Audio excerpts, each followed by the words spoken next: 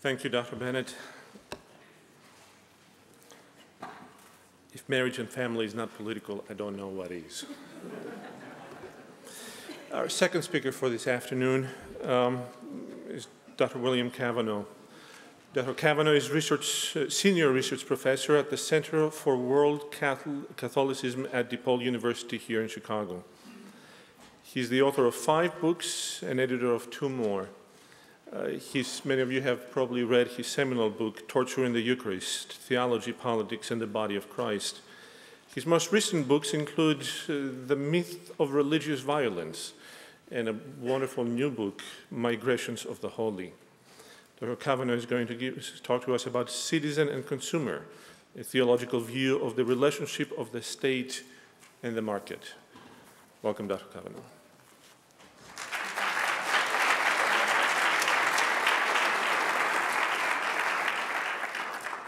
Thanks, George, and thanks to George and Jeff for the invitation to be here.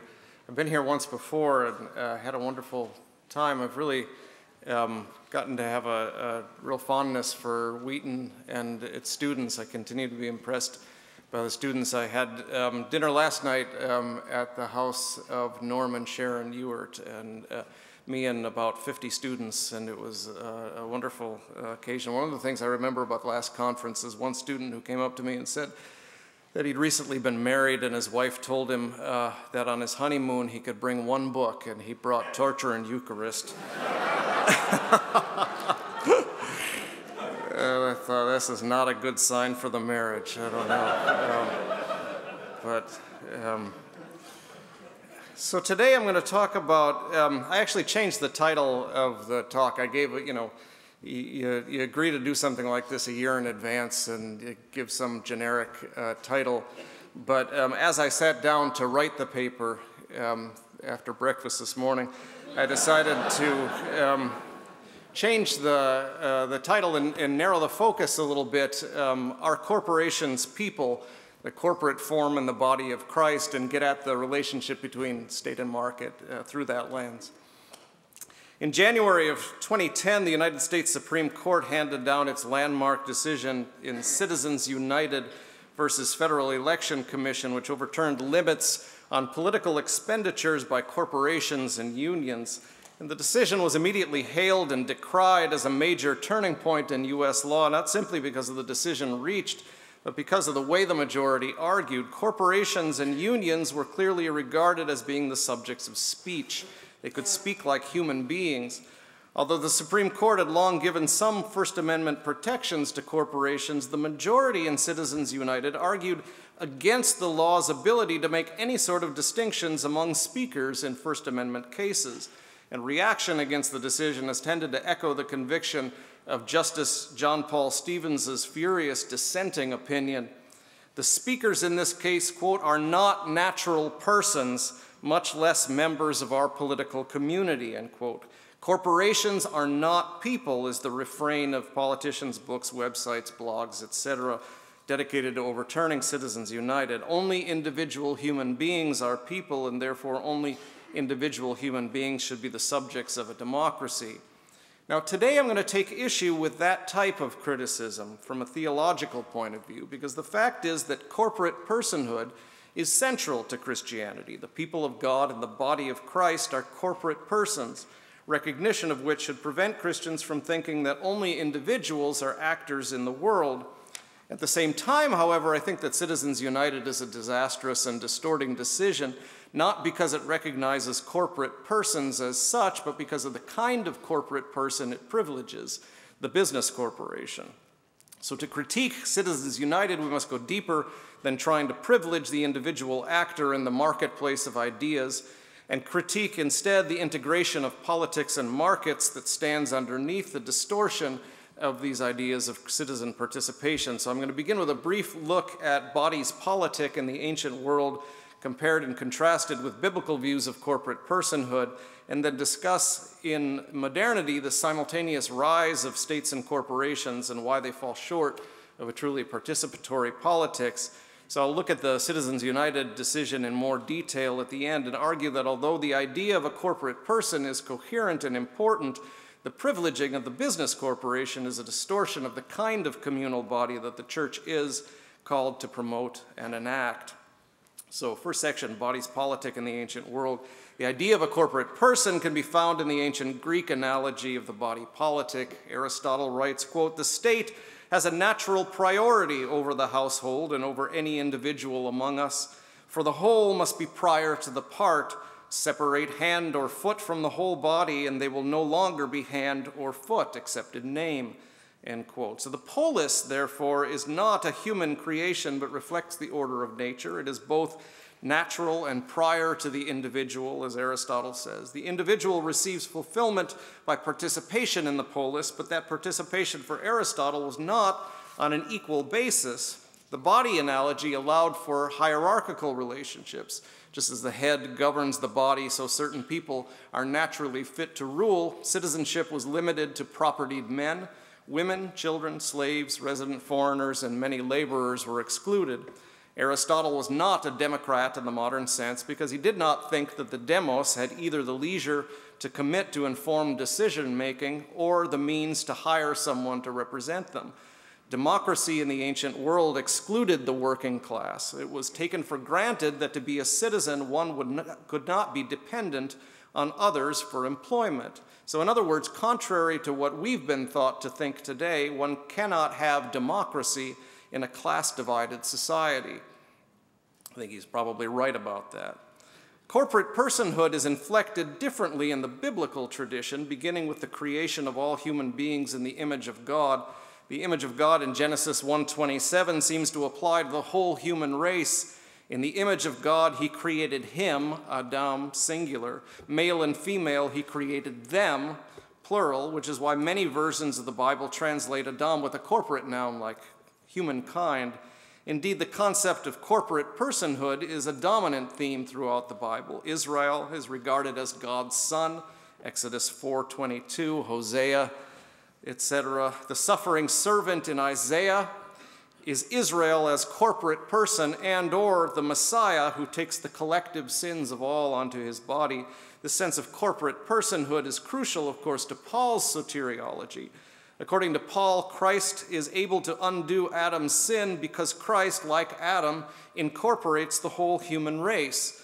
Quote, "For if the many died through the one man's trespass, much more surely have the grace of God and the free gift in the grace of the one man, Jesus Christ, abounded for the many."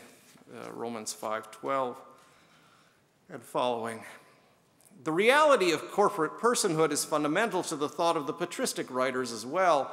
As Henri de Lubac explains, quote, "The unity of the mystical body of Christ, a supernatural unity, supposes a previous natural unity, the unity of the human race. So the fathers of the church delighted to contemplate God creating humanity as a whole," end quote. So this monogenism, as de Lubac calls it, was at the core of the reality of the body of Christ. Christ comes to restore the original unity of humanity by gathering all into his body. His incarnation was not just a corporatio, a corporation, but a concorporatio, as St. Hilary says. Augustine famously describes this as the formation of a different kind of city, what Aristotle would call a polis, the city of God, which is formed by the unity of people around the altar in the becoming of the body of Christ. So when the early church borrowed the Greek term ecclesia for itself, it took on some of the resonances of the Greek body politic, in which the ecclesia was the gathering of all those who had the rights of citizens in the city-state, as opposed to the smaller group of elected officials, the boule that made up a kind of council. The church thus claimed to be more than a club organized around private interests, but a fully public gathering concerned with the whole of life. At the same time, it was not the earthly polis, but an anticipation of the eschatological gathering of the people of God. According to Gerhard Lofink, the origin of ecclesia was ultimately not the Greek city-state, but the day of the assembly at Mount Sinai when the Israelites received the Decalogue. Paul's strong identification of the ecclesia as the very body of Christ is no doubt indebted to Greek concepts of corporate personhood in the body politic, but at the same time, it's a radical departure from Greek ideas of citizenship and class. Christ's crucified and resurrected body gathers the whole of humanity, restored to the primordial unity in which it was created. The distinctions with which Greek concepts of citizenship operated simply disappear. Quote, "There is no Jew or Greek, there is no slave or free, there is no longer male and female, for all of you are one in Christ Jesus." Galatians 3:28, of course. As the image of the body makes clear, there remains differentiation among the members, but this means that equality is not mere formal equality in which all are treated as the same before the law. In fact, differentiation produces a kind of attraction among the members. For as Paul tells the Corinthians, the eye realizes that because it's not the hand, it needs the hand. What holds the body together is not mutual interests or rights or fear of external enemies, but agape, love. This love is the fruit of the Spirit, in whom all were baptized into the one body of Christ. Not only are the weakest members not excluded from citizenship or membership in the body, but there's a preferential option for the weakest in the body. Quote, "The members of the body that seem to be weaker are indispensable, and those members of the body that we think less honorable, we clothe with greater honor." Paul, of course, 1 Corinthians 12, all of these quotes. Paul takes the body analogy even further by implying that a kind of nervous system connects all the members. For, quote, "If one member suffers, all suffer together with it. If one member is honored, all rejoice together with it." The corporate nature of the church is further intensified beyond the Greek model by the Eucharist, which serves to bind the members together into the body of Christ by an act of bodily consumption. The body of Christ was identified with both the corporate person of the church and the food upon which the members of the church fed. By eating the Lord's body, we become assimilated to the Lord's body, consumed by what we consume. We do not thereby eat ourselves because there is no self properly understood before we enter into communion with God and with one another. As the work of John Zizioulas makes clear, the patristic anthropology is not one in which pre-existing individuals subsequently enter into communion with each other. It is instead the case that we become who we really are only by entering into that communion. Being is not a mere biological fact, but an ecclesial reality. So Zizioulas' book, Being as Communion. What the body of Christ inaugurates, therefore, is a new type of sociality, one that is bodily but simultaneously eschatological. Its being is received from another, God, and so it is aware of the other in its midst, the stranger and the poor one, who is the personification of Christ, as Matthew 25 makes clear. There's nothing new about forming associations of like-minded people based on common interests. By the time of Jesus, associations in the pagan world were common. They were social clubs based on a particular trade, fruit merchants, for example, or funerary societies to ensure each member a decent burial, or societies based on the cult of a particular deity. They shared meals together. They achieved a sense of belonging. They talked about brotherly love, sisterly love. But what made the church different was not only its choice of an explicitly public and political term like ecclesia, as opposed to terms like koinon or collegium that designated associations, but its transgression of ordinary social boundaries to include women, men, children, slaves, Jews, Greek, rich, poor, all within the same gathering. There was originally meant to be only one church presided over by the bishop in each city instead of many parishes into which people could self-separate. The Eucharistic assembly therefore gathered people from across all kinds of natural and social divisions. The Acts of the Apostles makes clear that economic relationships were not exempt from this breaking down of barriers. The early Christians are said to have no private ownership, but rather share all things in common, taking special care of any in need, Acts 2 and also in Acts 4. Such was the ideal anyway. The account in Acts is no doubt somewhat romanticized, and as Paul's scolding of the Corinthians in 1 Corinthians 11 makes clear, the ideal in practice was not always so. But the type of corporate person that the body of Christ called into being was clearly a challenge to existing social economic and political stratification. So, on to the next section, corporate bodies in a market society. In the medieval period, the body of Christ continued to be a powerful image of the corporate nature of human relations. The body of Christ produced a relation of agape among the members that differed from the Greek and Roman body politic and suffused the body with a mystical sense quite alien to the classical world. The body of Christ also radically divided the political loyalties of Christians. Among the Greeks, there could be no doubting one's membership in the body politic, although one could question this law or that tyranny. One's membership in the polis was a necessary condition for one's development as a human person.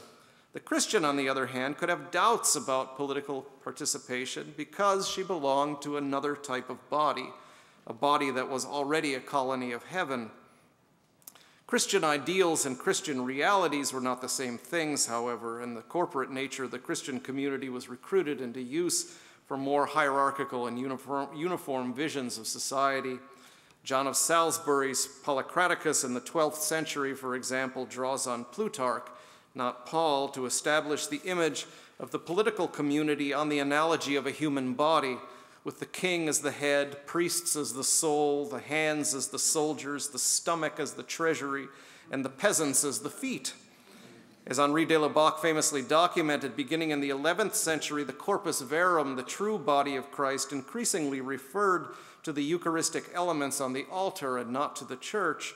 The corpus mysticum came to refer to the church, but the sacramental and eschatological elements of the image were muted as the church became increasingly bureaucratized. The term corpus mysticum was increasingly used in a legal context to refer to the church's structure, which was seen as less of an effect of the Eucharist and more on analogy with human bodies. It became possible then to refer not to the mystical body of Christ, but to the mystical body of the church. And of even greater importance was the gradual migration of the concept of the mystical body to the nascent state in the late medieval and early modern periods. Building on de Laubach's work, Ernst Kantorowitz's study, The King's Two Bodies, showed how the state borrowed theological body language to take on the trappings of divinity. So by the 15th century, jurists like Jean de Terrouge were referring to the mystical body of France. What Sheldon Wolin had found so politically promising about Christianity is also what he found so dangerous. Classical thought had conceived of political solidarity in a body politic. I'm sorry, I cut this paper down and eliminated a reference to Wolin earlier on. Wolin talks about the fruitfulness of the division of political loyalties by Christians. But he thinks what's dangerous about this is that this mystical union that Christians talked about eventually gets carried over into the modern state. He says, classical thought had conceived of political solidarity in a body politic, but never as a mystical body.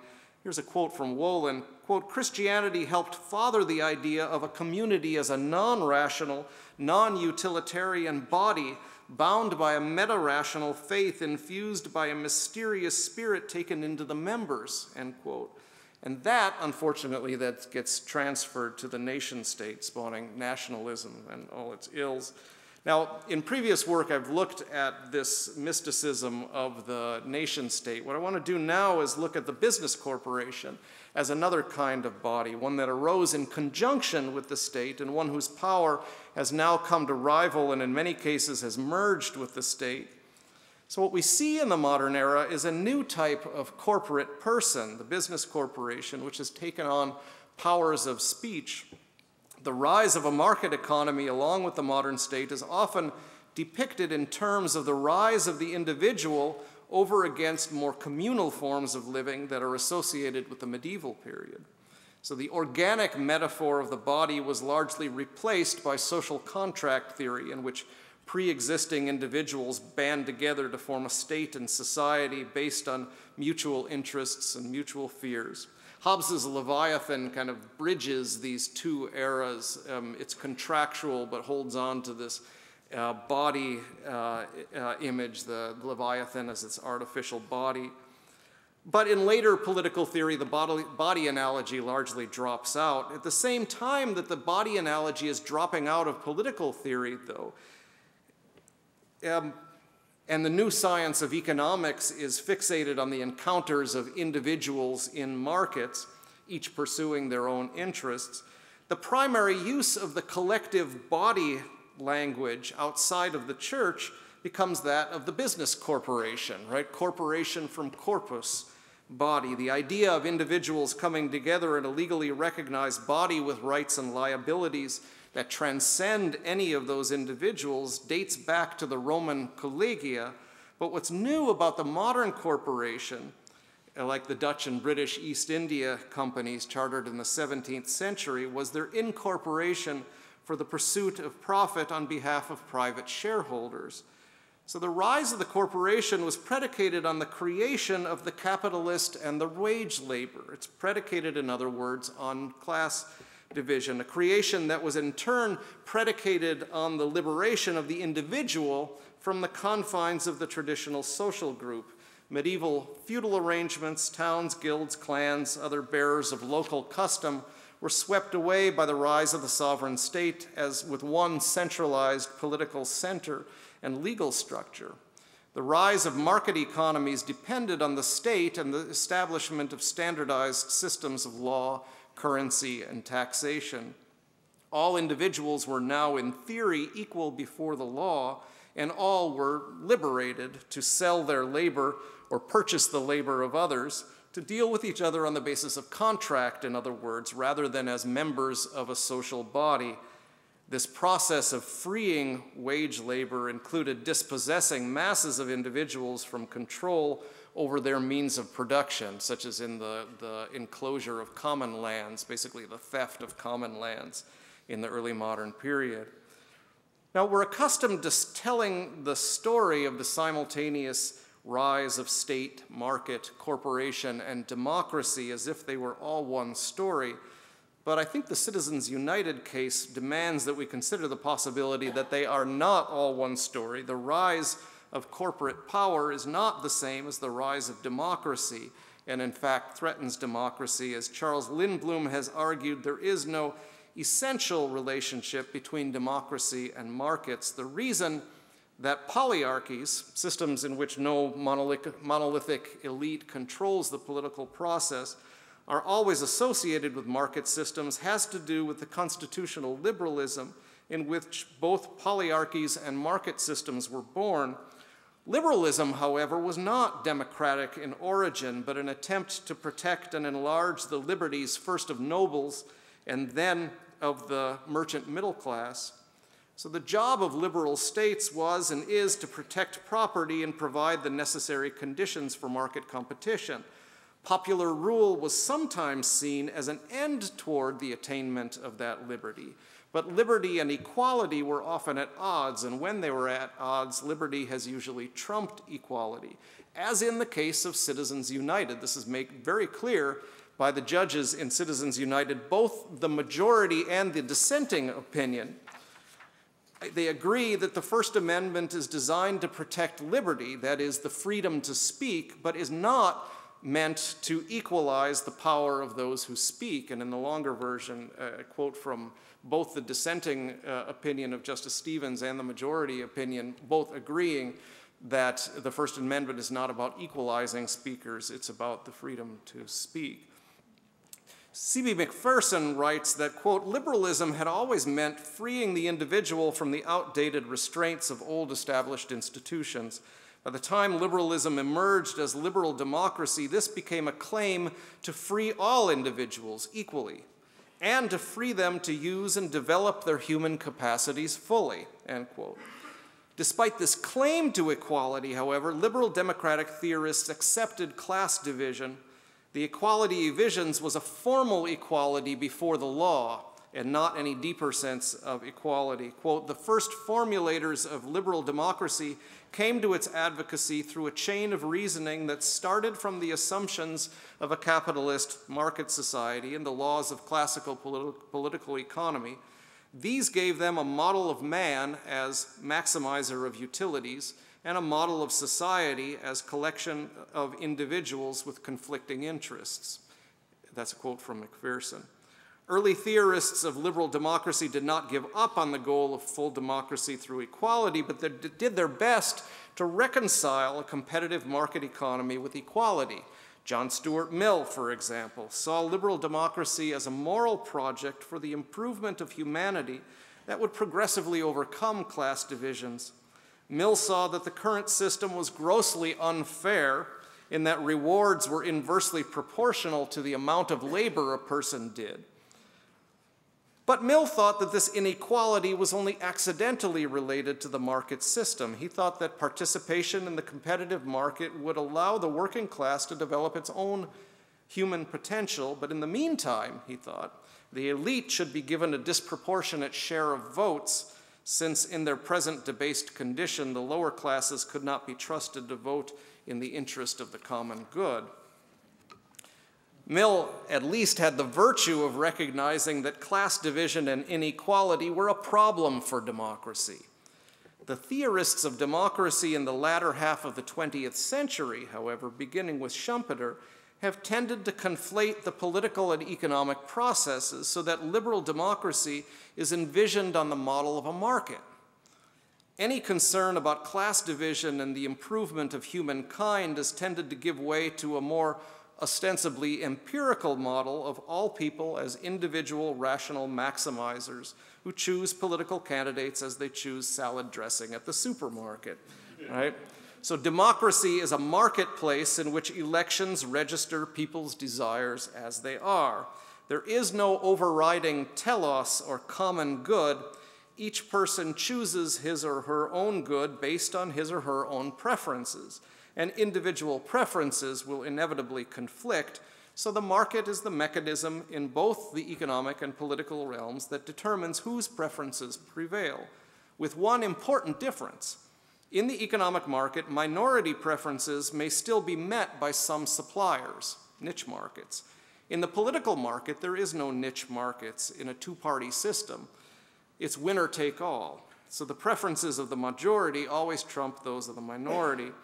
The model of democracy as a marketplace is not, of course, the only model of democracy that's available. Jeffrey Stout has given another very interesting model. But the Supreme Court takes it for granted. It's the dominant one. So both the majority and the dissenting minority in the Citizens United case repeatedly use the model of marketplace to describe the political arena. The majority argues that restricting corporate speech will impede the uninhibited marketplace of ideas. One of the precedents that Citizens United overturned, they write, had sought to prevent, quote, an unfair advantage in the political marketplace by using resources amassed in the economic marketplace, end quote. But the majority knocked down this attempted barrier between the two marketplaces by arguing that the court had already rejected as unconstitutional the goal of, quote, equalizing the relative ability of individuals and groups to influence the outcome of elections. Again, liberty trumps equality every time. Quote, the First Amendment stands as against attempts to disfavor certain subjects or viewpoints or to distinguish among different speakers, which may be a means to control content, end quote. That's from the majority. The logic of the economic marketplace, that more choices are better and no one can prejudge which choices are good, is applied also to the political marketplace. Quote, there is no such thing as too much speech, as Justice Scalia has written. Justice Stevens in dissent also recognizes the legitimacy of the, quote, market for legislation, but wants to create, quote, breathing room around the electoral marketplace of ideas in order to allow competition in that market to be more fair, end quote. The marketplace in Adam Smith's vision assumes supply responds to demand because many sellers respond to many buyers. The majority in Citizens United assumes that corporate persons have the same speech rights as individuals. Democracy is the process by which all speakers, including groups of individuals, have their say, and then the citizens or consumers choose which speech conforms to their preferences. The electoral system responds to consumer demand. One person, one vote. The problem is that the political market is an oligopoly. The buyer confronts not multiple sellers, but two, Republicans and Democrats. The sellers need not respond to the buyers' or voters' demands as they would in a fully competitive system. Demand is dictated largely by the sellers. It's true that the system gives one vote to each individual natural person, but the candidates and issues that are voted on and the information provided to the individual voter are largely determined not simply by demand, but by effective demand. In an economic market, the only demand that counts is the demand that's backed by purchasing power, right? If you don't have any money, but you demand something, it doesn't really move the market. In an economic market, the person with $1 million has 1 million more votes than the person with $1. And so it is in the political market. Money is speech. Those with a lot of money are much more effective at creating demand than those without. Where there is substantial inequality of wealth, in other words, there is no true democracy, but competing elites with low citizen participation. The majority in Citizens United astonishingly uses heavy corporate spending on elections as evidence that the people are in charge. Quote, the fact that a corporation or any other speaker is willing to spend money to try to persuade voters presupposes that the people have the ultimate influence over elected officials. End quote. The court therefore dismisses the idea that people will cease to participate, even though nearly half of them already have. Wollen's view of American democracy is probably closer to the mark. I love this quotation. Quote, the citizen is shrunk to the voter, periodically courted, warned, and confused, but otherwise kept at a distance from actual decision-making and allowed to emerge only ephemerally in a cameo appearance according to a script composed by the opinion takers/makers, end quote. Now, early theorists of liberal democracy feared that giving the lower classes the right to vote would overturn the class system and result in chaos. But it never happened. As Wollen points out, Americans are apolitical but not alienated. They're patriotic and resigned or relieved, maybe, to turn over their civic obligations to the experts. Why? I think it has to do with the kinds of social bodies that have largely replaced the church in the modern era. The first is the nation-state. The mysticism of the nation-state has tended to occlude any discussion of class divisions. We are convinced that we are e pluribus unum, one united from many. Policy debate shies away from any discussion of class. I think we just need to start talking about class in a theological context. Those who raise the issue of class are usually shouted down. They're accused of making class warfare, which I think is kind of like accusing the fire department of arson because they keep showing up at house fires. You know? So we rally around the flag and we support our troops so that we can ignore the brute fact that those who kill and die on our behalf come overwhelmingly from the lower classes. So the one type of social body, the nation-state. The other type of social body whose interests have largely merged with those of nation-state elites is the business corporation. And here, too, corporations have succeeded in convincing us that their interests are not private but public. The welfare of the whole society depends on the success of business, and so public officials are remarkably solicitous of business demands for favors, which include everything from direct subsidies to fighting wars for economic interest, right? It's the economy, stupid, as Bill Clinton's little reminder said. Lindblom quotes a DuPont executive as saying, quote, the strength of the position of business and the weakness of the position of government is that government needs a strong economy just as much as business does, and the people need it and demand it even more, end quote. Lindblom comments, quote, the duality of leadership is reminiscent of the medieval dualism between church and state. So state and corporation, church and state. And the relations between business and government are no less intricate than in the medieval duality. end quote.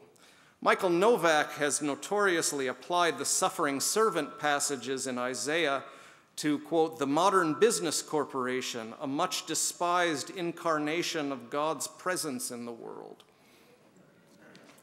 It's just almost breathtakingly blasphemous. Naomi Klein, on the other hand, has documented a corporate chic in which the corporation is not despised, but branding creates a kind of salvific mysticism around corporate identities. Either way, if you believe Novak or Klein, corporations embody powerful social processes and in some cases affect a kind of mystical union among managers and consumers, a charmed circle from which workers are largely excluded.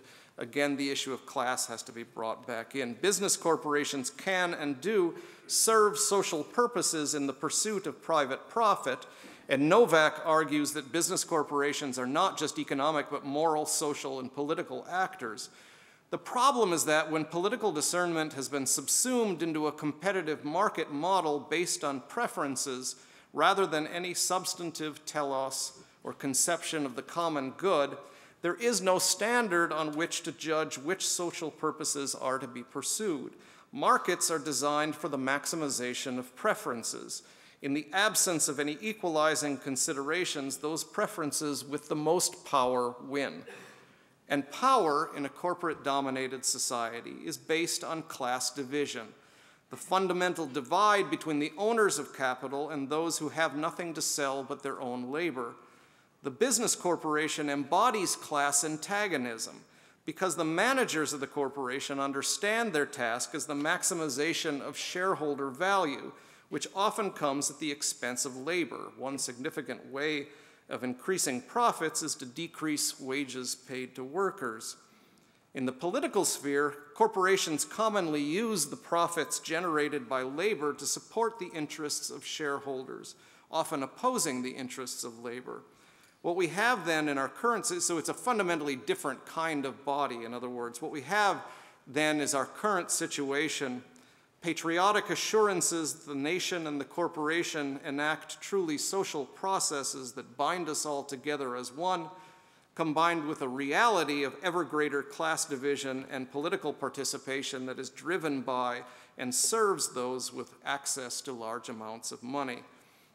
Now, Justice Stevens makes a number of powerful arguments demonstrating the corrupting influence of corporate speech, but his main move is to claim that free speech rights are meant to protect individuals, not corporations. Corporations are not people. He stops well short of questioning the legal personhood of corporations, but he writes of the framers of the U.S. Constitution, quote, unlike our colleagues on the Supreme Court, they had little trouble distinguishing corporations from human beings. And when they constitutionalized the right to free speech in the First Amendment, it was the free speech of individual Americans that they had in mind. The problem with Justice Stevens's dissent is that it does not fundamentally call into question the marketization of the political process. He hopes that envisioning society as a collection of individuals will make for fairer competition. But fairer competition is not the same as full participation, much less the pursuit of any real common good. To see society as a collection of individuals occludes the reality of class division and prevents any true attempts to overcome those divisions through a deeper kind of solidarity. We cannot begin to see the political process as a healing process for the weakest of our members. From a Christian point of view, we have a strong stake in corporate personhood. The church, as the body of Christ, is called to see the joys and the sufferings of all God's children as intimately bound together. The scandal of the rich feasting while the poor go hungry cannot be reconciled with the enactment of the body of Christ, as Paul makes clear in 1 Corinthians 11. The option for the poor is the church's response to class division. The church must furthermore be able to speak as a body and not as a mere collection of individuals. In the recent debate over contraception and the HHS healthcare mandate, the government privileged the rights of individuals over the rights of corporate bodies like the church.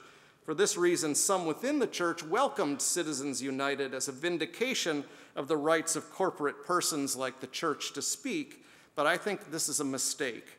The majority in Citizens United disavows any sort of distinctions among types of corporate bodies, or indeed among speakers of any kind. The court thus claims to be blind to the exercise of power, while eliminating the ability to make political decisions on the basis of anything but raw power. But Christians need not feign such blindness. There are important distinctions between class-divided business corporations, whose goal is the pursuit of profit, and churches, unions, farmer cooperatives, nonprofit corporations, charitable organizations, credit unions, other bodies who can make greater claims to promote solidarity and common goods. To conclude, then, the church's goal is to speak as a corporate person on behalf of the poor, to promote organizations of true social solidarity, and also to encourage businesses to pursue legitimate profit within the wider telos of an economy of love. As Pope Benedict XVI writes in his encyclical Caritas et Veritate, love must be, quote, the principle not only of micro-relationships with friends, family members, small groups, but also of macro relationships, social, economic, and political ones, end quote. What it means to enact the body of Christ in this context is not to despair of the state of corporate state power, but to build businesses and communities of true participation and solidarity. Thank you.